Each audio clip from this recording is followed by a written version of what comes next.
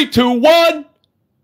Hello, everybody. Welcome back to another episode of the Nine Hole Podcast. This is your host, Ian Miller. I am keeping up with the theme of the solo podcast. I'm starting to love them. I'm starting to fall in love with them. I'm starting to get a little confident in them.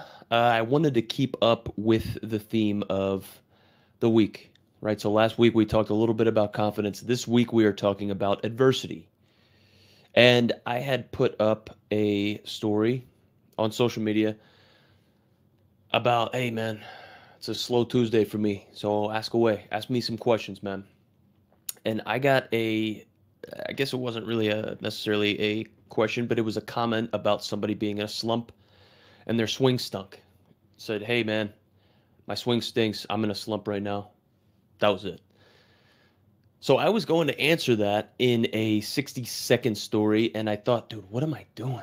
Trying to spend 60 seconds on talking about a slump, especially when we are spending a fucking week on the theme of adversity.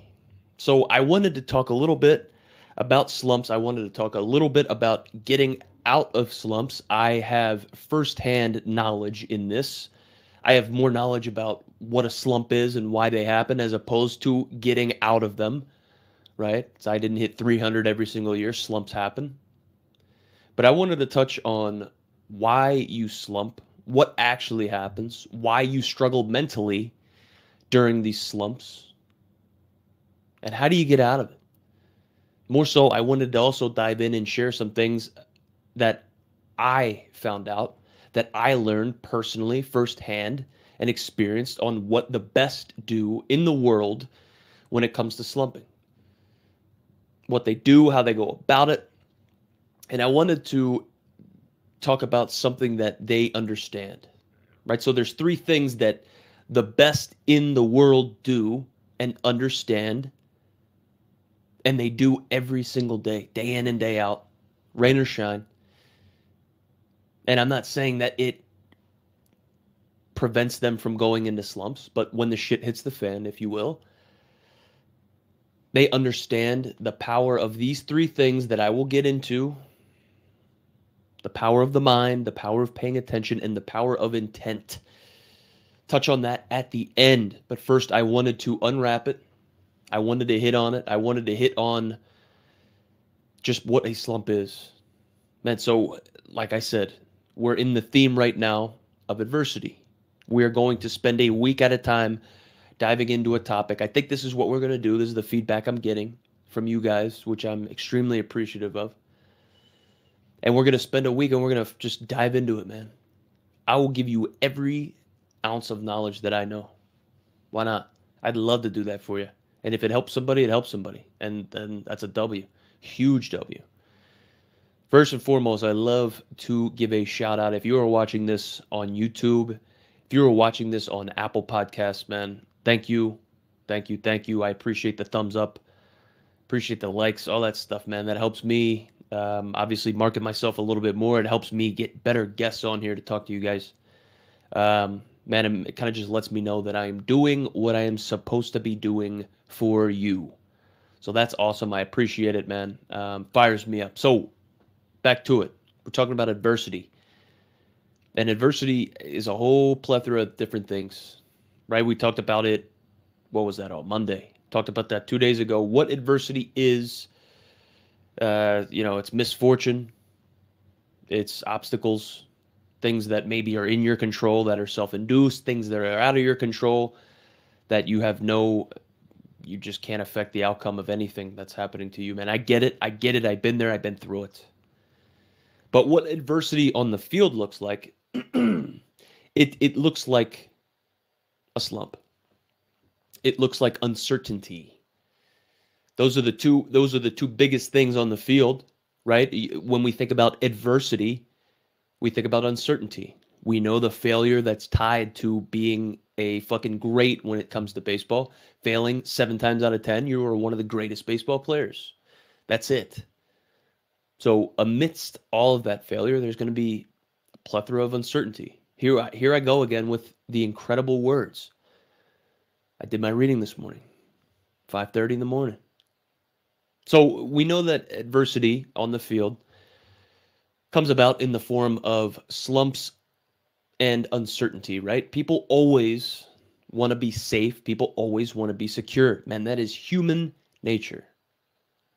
If they can control the environment, they might be able to control what happens. And when that uncertainty starts creeping in, when those factors are outside of their control and shit starts happening to them that they can't influence or prevent, that's creepy.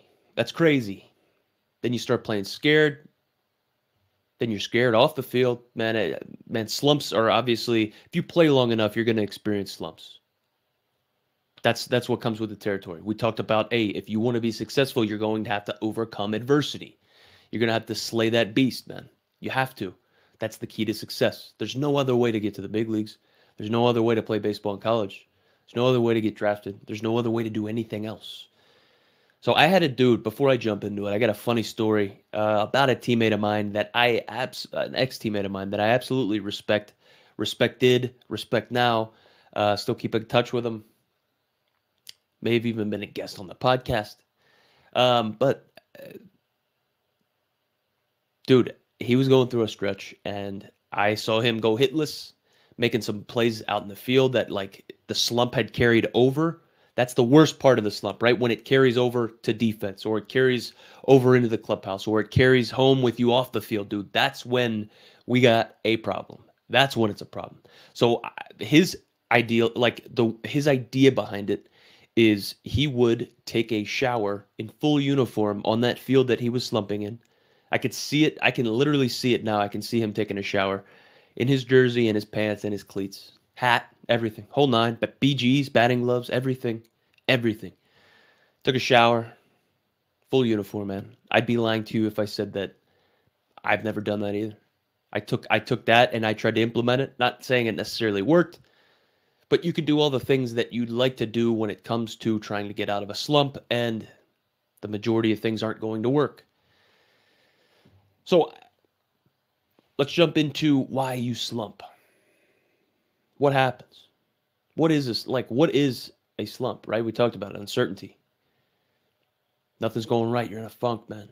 So why do you slump? You slump because you're afraid to make mistakes.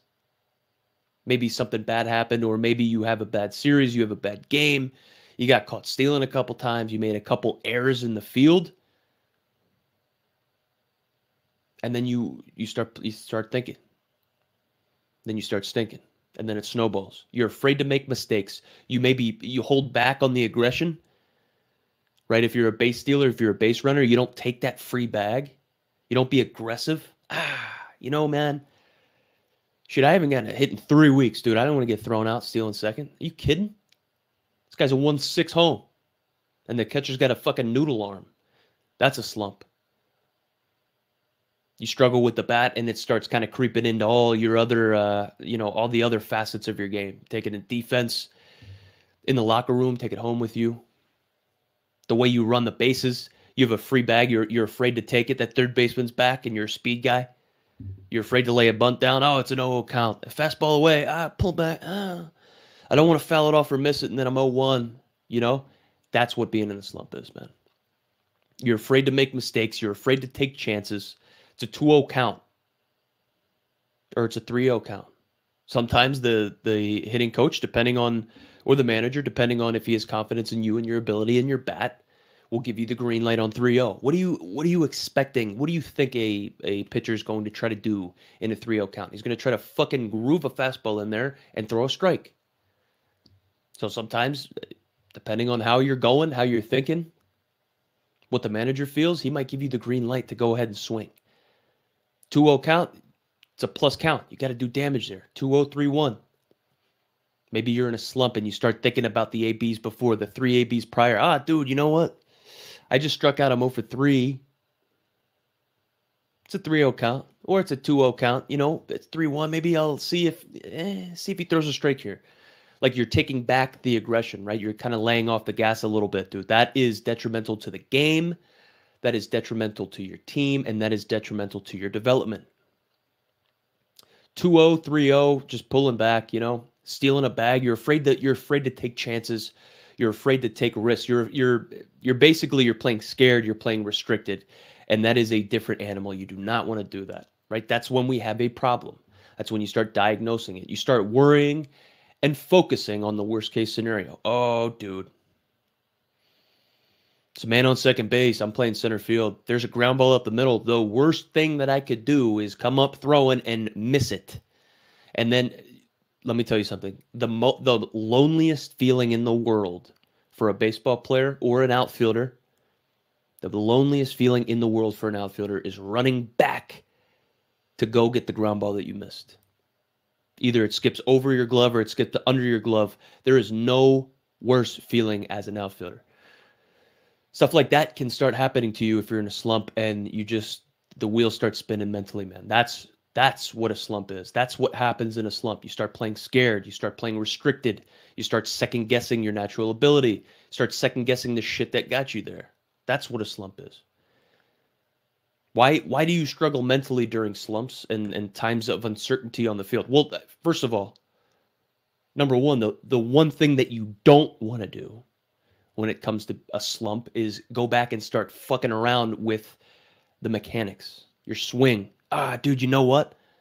I'm 0 for my last 16 with 14 punchies, and 12 of them are looking, and the other 2 I'm ass out swinging at stuff in the dirt. Let me fix my elbow in my stance. Maybe if I raise the elbow up and maybe I'll open up. I'm 0 for my last 12. I'm 0 for my last 2. I'm 0 for my last 12 with 10 punchies. Like, maybe I'll just open up.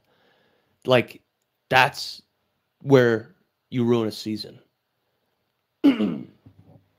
It goes from you having a tough time in a game or a series or a week or a month, and it can steamroll and you can ruin a whole season doing that, man. Tinkering with the mechanics. Dude, you know what? I haven't had a hit in 3 games. Let me change up my stance. You know how hard hitting is? Dude, it's damn near impossible. Why would you change everything up and what it looks like in the mechanics of everything that you worked for in the offseason because you're 0 for 12? You need to lock in here, man. Slumps are mental. Slumps are mental. So why you struggle mentally during slumps and these times of uncertainty, man? You're doubting or second guessing yourself and your ability. You're questioning everything, man. That leads to fear either in the box or on the mound. You start thinking about worst case scenario. The inner voice is not there. We talked about that in one of the previous episodes, the positive talk that you have with yourself. Questioning your ability, you're almost seeing like failure. You're almost just waiting for it to happen. You're being complacent. You're not pushing through, man. This is adversity. A slump is adversity. It leads to fear, right? In the box or on the mound, you're taking your tools and the player that you are and what got you here, what got you on the team, what got you at this level, and you're going to war with a watered-down JV version of yourself instead of the fearless version of yourself. You're going to battle with a watered-down, like, what if, scared version of yourself, as opposed to going to battle confident, believing in your ability, believing in the hard work that you put in behind the scenes. You're worrying about the shit that is out of your control. And the first thing that you're going to do, and the first thing that you shouldn't do, is go back to the drawing board and start over. I'm 0 for 8 with 6 lazy pop-ups to the third baseman. I'm a left-handed hitter. I'm 0 for 8, and I have 6 lazy pop-ups, little dumpy pop-ups to the infield to the third baseman. Why would I go back to the cage or go back to the drawing board and fuck myself up more mentally and switch up my mechanics? Open up a little bit. Spread out. Terrible. It's how it steamrolls, man. It's how it steamrolls. It's all in here. Was I on time? What was I looking for? Did I do my homework on this pitcher? Did I watch his warm-up pitches? Do I know that he throws 94? Or am I sitting on 90? Right? Why am I late? That's where you start. You don't go back to the drawing board and start tinkering and fucking around with your mechanics and your swing, dude. That's how you lose a season. Sometimes the ruts that you get yourself into in slumps are just, you can't come back from. Can't do it, man. Can't do it. You really can't. You have enough of those years, at least in professional baseball. Smell you. Smell you. There's no room for the weak in pro ball, dude. You worry about others' opinions and other things that are completely out of your control that no one cares about. I had a dude, somebody that I sincerely respect in the game, an ex-teammate of mine, Braden Bishop, with the Mariners. Man, he told me something that was absolutely fantastic. This was in AAA Tacoma, I believe. And he said, man, you're never doing as well as you think you are, and you're never doing as bad as you think you are. So shit could be going just terrible for you. You could be 0 for 4 with the worst 4 punches of your life. You think, dude, I am getting sent down. My average dropped from 275. I am now hitting in the 250s. I just went 0 for 4, and I look like a 12-year-old playing against, 25-year-old all-stars. You always think. You always worry about others' opinions, man. You think it's magnified. Dude, no one cares. No one's focusing no one's focusing on you and your struggles and your ability. You are the one that's amplifying it. You're worrying about others' opinions and other things that are just out of your control. What can you control? What are you sitting on? What are you looking for? Why would you be looking for anything other than his best pitch? We can get into that at a different time. I sat fastball.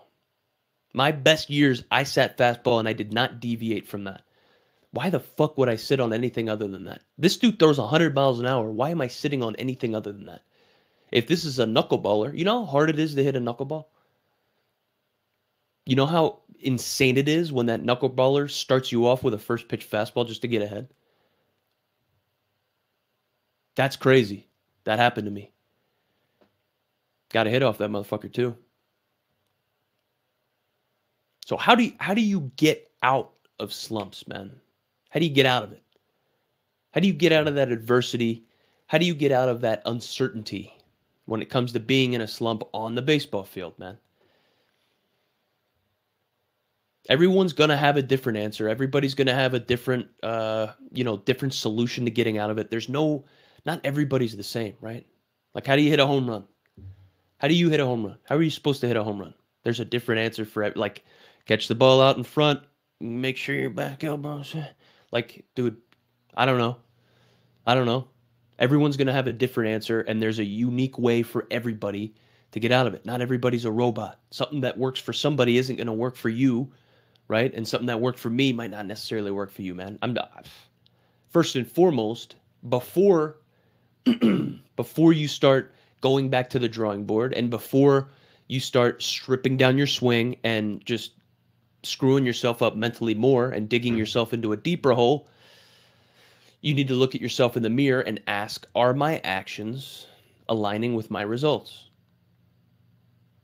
I'm putting out a dumpy performance. Are my actions aligning with that dumpy performance? Am I getting my work in? Am I doing my routine? Am I doing the things that I need to be doing? First and foremost, before anything, what's changed? What's changed in my routine? What's changed in my preparation? Start there. That's where you need to start. Not, oh, dude, I'm striking out at an astronomical clip. Let me fucking close my stance and, like, move my head back and, stand up straight. Like, dude, nah. Hitting's too hard, dude. Hitting's too hard. Go back to the drawing board. How do you prepare?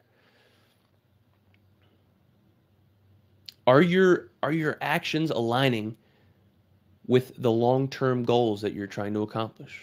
Or are your actions aligning with the current slump that you're in? Yeah, you want to get to the big leagues, dude, but you don't show up. You don't hit early. You don't work on your swing. You don't work in the weight room beforehand. You don't work on bunting. You don't work on tracking the ball. You don't work out in the outfield. You don't field extra ground balls. Like, you want to get to the big leagues, dude? Nah, no chance for you, dude. No chance for you. You need to look yourself in the mirror and you need to break it down. Hold yourself accountable. Stop making excuses. Take control of your success. Go back to the drawing board, mentally, not physically. There's this quote. It's not mine. Can't Can't take credit for it. Wish I could, but I can't. 6s and 7s don't produce level 10 results. So if you are working like a 6 or a 7, if you're putting in the work that a 6 or a 7 puts in, and you have the attitude and the effort of a 6 or a 7, you are going to play and you are going to perform like a 6 or a 7. 6s and 7s don't produce level 10 results, man. If you want to pump out level 10 seasons, level 10 caliber seasons, you have to put in the work that a level 10 dude would be pumping out. A 6 or a 7 can't have a level 10 season. That's not how that works, man. It's not how that works. The ball doesn't lie. Ball does not lie. You don't hit 350 or 330 over the course of a full season because you're a 6 or 7 and you got lucky. Anybody can get lucky for a series or a week, dude. But like, the ball will not lie, and you will eventually get weeded out. If you're a 6 or a 7, you will eventually fizzle out. So you need to put in that level 10 work. That's how that works, man. 6s and 7s don't produce level 10 results. Sorry about it. A baseball season's way too long. There's way too many factors that go into a baseball season. It's about being process-oriented. You want to get out of a slump, you need to go back to the drawing board as it pertains to your preparation, your routine, what you're looking on, what you're looking for. Pay attention. You need to make a decision. This is going back to being average, dude. You need to make a decision. Stop making excuses. It's no one else's fault but your own. You're in a slump. You're in a slump. It's not your coach's fault that you're in a slump. It's not your mom's fault that you're in a slump. You're not in a slump because you didn't have pasta last night. It's your pregame lucky meal. That's not why you're in a slump, dude. Look at how you look at how you prepare, and think about how you go about things mentally. Stop making excuses. Stop procrastinating. If you know you need to get a workout in before you get to the field, show up on time, do it. Show up before anybody else, do it. If your glove stinks, you're in trouble. Show up and get that work in. Because I will be the first to tell you, you are going to go through slumps in a baseball season, especially the longer you play and the higher you go up, the more games you're going to play, the more experienced the kids are going to be, the pitchers are going to be, the hitters are going to be. So you are going to struggle and you are going to slump. But the thing that could save you is your glove. Yeah, dude, you know what? This kid hasn't gotten a hit in 3 weeks, but he's a Gold Glove caliber center fielder. He will go and get the ball whenever it's hit. If that thing is in the gap, I know he's coming down with it. Yeah, he hasn't gotten a hit in 3 weeks, and he swings at everything. He is fucked up mentally at the plate, but we need his glove at short in order to win a baseball game. That's how you prolong your career. Maybe use a slump to reality check yourself. What are your deficiencies elsewhere, man? Okay, yeah, I'm a 9-hole hitter and I haven't gotten a hit in 6 games. What can I do to further my career? Stand out elsewhere, dude. What are you doing on the bases, man? What are you doing with the glove? We talk about work ethic all the time. We talk about confidence, but like, anybody can get better with the glove, dude. Doesn't matter what you do at the plate. Anybody can get better with the glove. Stop procrastinating. Stop blaming others, dude. Everybody knows somebody that blames others for everything. We all know people that can't ever take accountability for stuff that happens to them. Oh, you know what? It wasn't my fault. It wasn't my fault. Oh, that's not me. You know? That's weak sauce, dude. Blaming others, procrastinating, talking about... Dude, if you have to validate how hard you work to other people, if you have to tell other people how hard you work, that doesn't pass the sniff test. That doesn't pass the sniff test.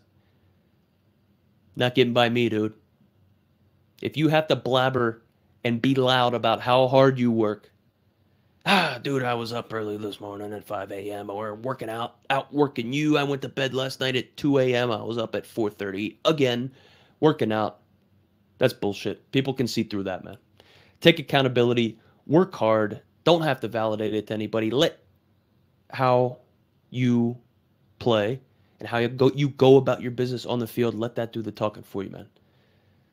Everybody's heard the loudest person in the room isn't necessarily the strongest person in the room, man. You know that.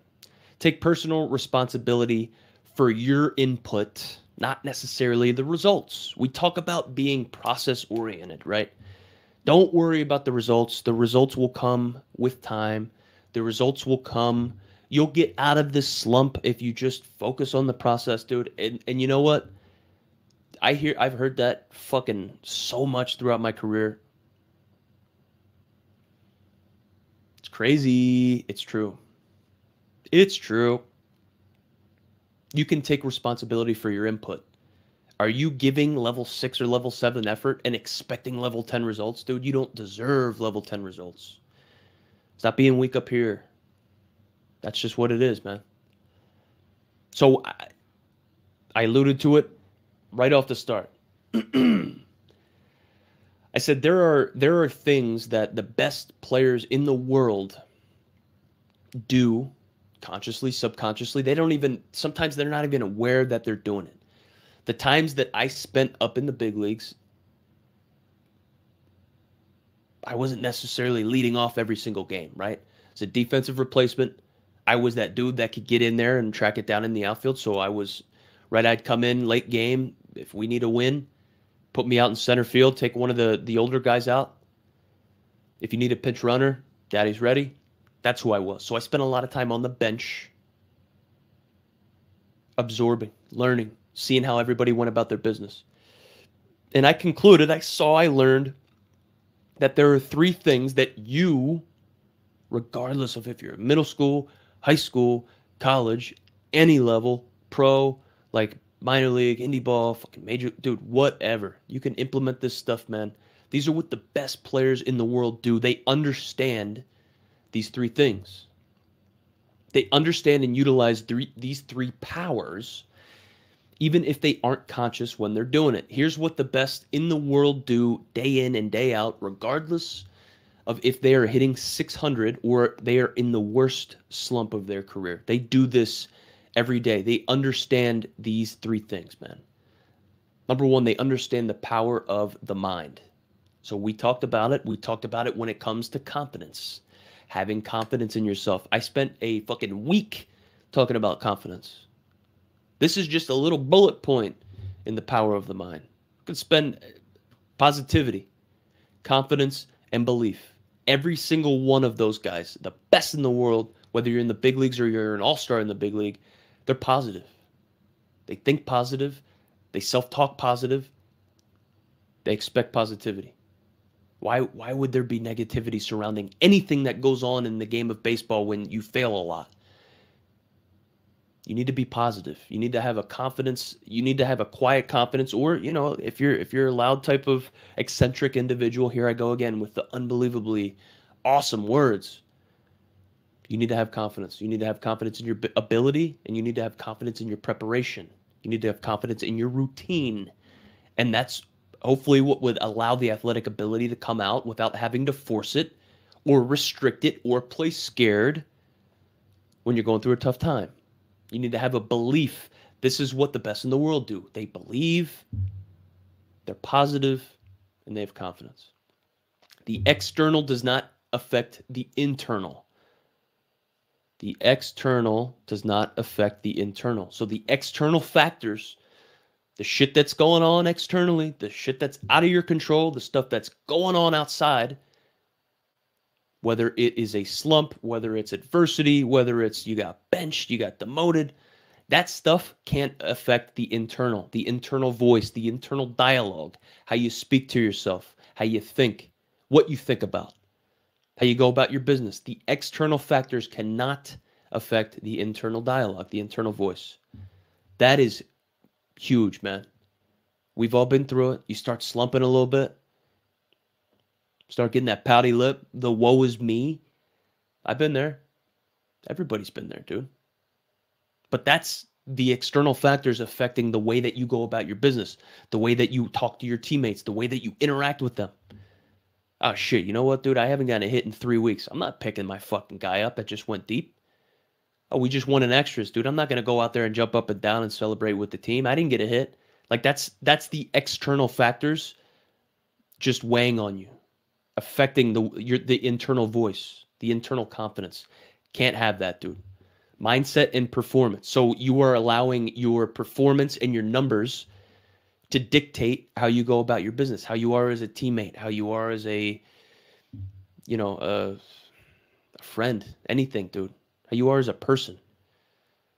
You are more than your statistics. You are more than what you are putting out on the field, dude. Mindset and performance. The mindset is not going to change. The routine's not necessarily going to change. Yeah, if there are things that you need to do when you go back to the drawing board, you break it down, you strip it down. If that's needed, then yeah, you're going to make adjustments, dude. But the mindset doesn't change. The internal voice does not change. The overall mission does not change just because you're in a slump. As soon as it does, that season's over. You can smell that season. Smell ya. That season's over for you. Sometimes you get into those slumps and you dig a hole so deep you can't fucking get out of it. That's serious. Number 2, something that the best do in the world and something that they understand and they bring the noise with every day is they pay attention. The power of paying attention. So, what can you control? You can control your attitude, your effort. You can control you show up on time. You can control if you go through your routine. You can control if you cheat, if you skimp out on doing an exercise. You can control if you get your bunting in, your early ground ball work, early fly ball reads. Get your workout in. Did you get that shake in? Did you get 8 hours last night? Or were you up until 4 a.m. watching Netflix? Like, dude, you can control that. The best players in the world, just the shit that's out of their control, they don't even think about it, dude. They don't even think about it. Why would you? Why would you? If you can't influence it, then like, why would you even spend a second thinking about it? Why worry about it? If it's out of your control, man, don't fucking worry about it. What can you control? What can you control? What can you control is the proper English phrase. There are advantages of being present, man. Think about the stuff that you pick up on when you are actively engaged, actively in discussion, man. Some of the best players in the world that I've been teammates with, that I've been on a major league field with, dude, in between ABs, they're watching. They're watching what everybody else is getting pitched. If there is a similar batter to them in the lineup, they will watch them. How is this staff, how is this pitcher, how are they attacking him? Are they starting him off the same way that they're starting me off? I'm a little 9-hole hitter or a leadoff type profile hitter. How are they pitching the other guy that's the same type of dude that I am? Same skill set. Are they pitching him backwards too? Pick up on that. Dude, there are advantages to being present. There are advantages to, watching, consuming. Being a student of the game. Be a student of the game. I remember, dude, this is dead. Swear on my life this happened. I am that fateful year, 27 years old, minor league spring training. And I'm working on a new swing, starting to hit for a little bit of pop.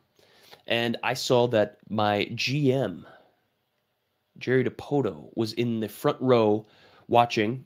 His name was Art Warren. He was a flamethrower.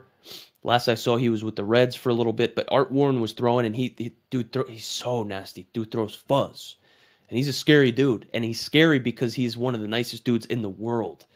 And really nice dudes that throw fucking real hard and get mean on the mound, those are scary people, dude. Those are real scary people. So I'm watching Art warm up, and I'm like, dude, this guy throws a hunch. This guy throws 100 miles an hour. I'm wearing a jersey that is like 3 or 4 sizes too big for me. I'm in minor league spring training. I'm wearing this dumpy fucking jersey. I need to lock in here. So I'm watching him, and I see Jerry DiPoto tiptoeing around, behind the front row. And I'm like, dude, I need to I need to like pick something up. I need to be a student of the game right here. And so I'm watching Art warm up, and I noticed that this guy, he's obviously absolutely filthy, but he's not throwing any off speed, man. He's not mixing in a changeup. He's not mixing in his banger slider. He's not throwing anything other than fastballs. And everybody else, it's in, but dude, we're in spring training. It's hot. We're wearing jerseys that stink. Too big for us. Don't fit right, dude. I'm wearing a double ear flap helmet. The moon helmets. And I look around and no one's paying attention. People are fucking around on the bench. People are just talking. And I'm picking up, I'm saying, okay, this guy's just throwing cheese, just throwing fastballs. You guys can set your machine up to 100 miles an hour, and eventually, after you struggle for a little bit, you will find a way to be on time for that. You will find a way to make contact with that. Even though that's insane to even think about and it's tough to overcome, you'll be able to eventually adapt and overcome it with enough persistence. So I am sitting there and I'm like, dude, this guy throws fuzz and he's scary, but he's not mixing in anything else. So I know he's just going to be throwing a fastball. If you go up to the plate, regardless if the dude throws 105 or if he throws 55, if you know that you are only going to get fastballs, you are going to have an advantage. I went up there and I ended up getting in a 2-0. Yeah, it was a 2-0 count. All fastballs, spiked 2 of them, fastball away on the third one, ended up hitting an opposite field home run in front of Mr. DePoto. And I still remember that to this day. It was all because I was a student of the game. Everybody else around me was fucking around, not paying attention, not being a student of the game, not consuming, not trying to just get slight advantages from being present. They weren't aware of it. Everybody else is striking out, getting mowed down. And here I am. I just went Oppo Taco off a dude that throws 100 miles an hour because I'm paying attention and I knew what was going to be coming. Think about what you could do if you just paid attention to the pitcher warming up. Obviously, it is tough, dude. A 9-inning baseball game can drag on. There are a whole bunch of rules now where we got pitch clocks and shot clocks and, ball ones because of time. Like, dude, I get it. I get it. It could be tough, dude. You got 2 or 3 innings in between ABs. That could take a while. I get it. So it might be tough to consistently lock in all the time. But when you're coming up, dude, first thing you could do is start locking in on the pitcher. What is he throwing? What is he going to in big count? 2-0, 2-2. Like, you got to throw a strike there. You don't want to go down 3-0 to a hitter, and you don't want to go ball 3 to a hitter in a 2-strike count. Like, what does he go to in big situations? What can he throw for a strike? Dude, watch his warm-up pitches.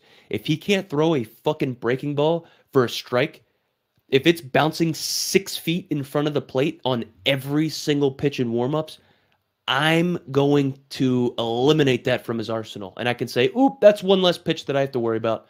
That dude can't throw it in the vicinity of the strike zone. So why would I even, you know what I mean? That's the type of stuff that you can pick up if you pay attention. Be a student of the game, dude. There are tactical advantages everywhere. You hear pitchers are tipping pitches and stuff. Where does that come from? That comes from fucking dudes that are locked in and paying attention to the little tails. The little tells, I mean. Like, dude, they're everywhere. They're everywhere, man. You just have to focus. You just have to lock in. What are you looking for? You'll pick up what you're trying to see, man. Be a student of the game. The best players in the world are locked in mentally. The best players in the world pay attention. And the best players in the world, number 3, are intentional. And this is a big one, dude. This is a big one. So, you step onto the field, you're trying to go to war with a purpose. You have a purpose for being there. You went through 6 hours prior to first pitch with a purpose. You take BP with a purpose. Every swing in batting practice has a purpose. That early work you do in the cage has a purpose. That workout you did before you got in the cage has a purpose. Your lunch has a purpose. You're not going to eat Mickey D's before first pitch, are you? Come on, dude. So There's intent behind everything that Major League Baseball players do. There is intent behind everything that the best baseball players in the world do. There's intent behind everything that the best athletes in the world do, the most successful people in the world do. There's intent behind everything. They're not on autopilot, dude. Discipline. If you know you have to do something, we touched on it earlier, do it. Why would you not do it? Why would you not do it, man? Because it's not important to you? Because you want to remain average? The best players in the world are intentional and they have discipline. They know what they need to do. They know what they need to work on. They know when they need to do it, and then they do it. Routine. They're intentional with their routine. Why would you stray from that? You go into a slump. Look yourself in the mirror. How is your routine? How is your preparation?